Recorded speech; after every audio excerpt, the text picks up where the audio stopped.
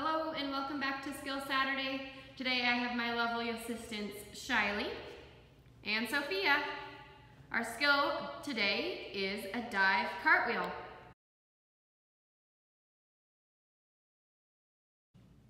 Go. I like teaching a dive cartwheel to learn your aerial. I feel it's the most important thing you can do to learn your aerial. Before you can do a dive cartwheel though, you need to be able to do a two-handed normal cartwheel.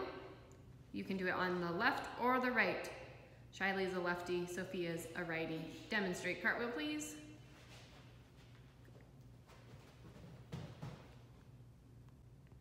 After you learn your two-arm cartwheel, we go to one-arm cartwheel.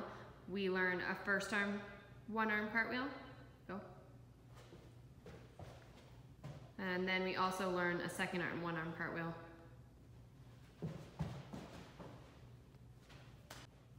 There are lots of ways to learn a dive cartwheel and lots of techniques.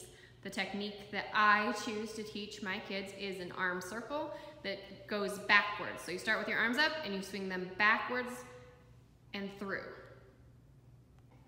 Here's a demonstration of the arm circle into just a normal cartwheel. So Shylee circles back and cartwheel.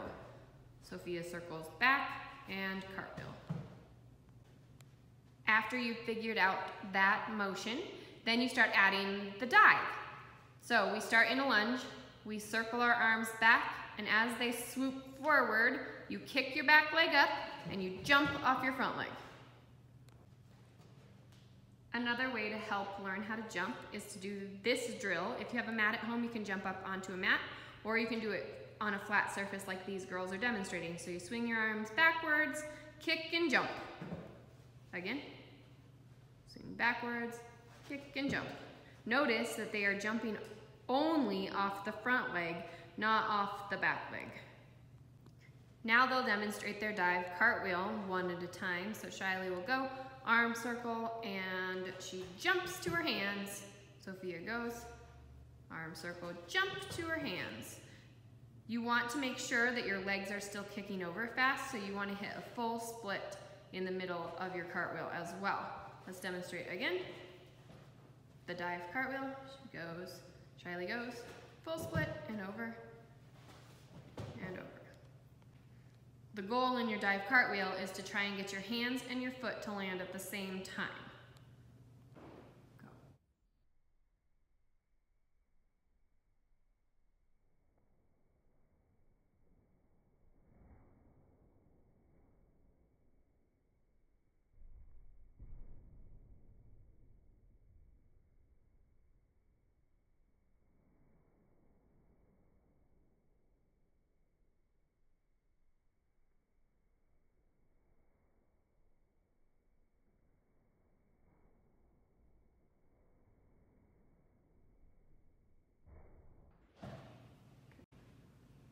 After you have figured out how to jump, because it is tricky, believe it or not, you can start adding a hurdle if you'd like, or you can continue to work just standing.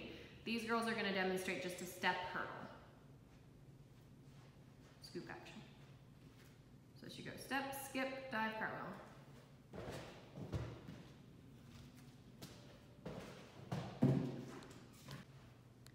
The higher your dive cartwheel gets, the easier your aerial will be.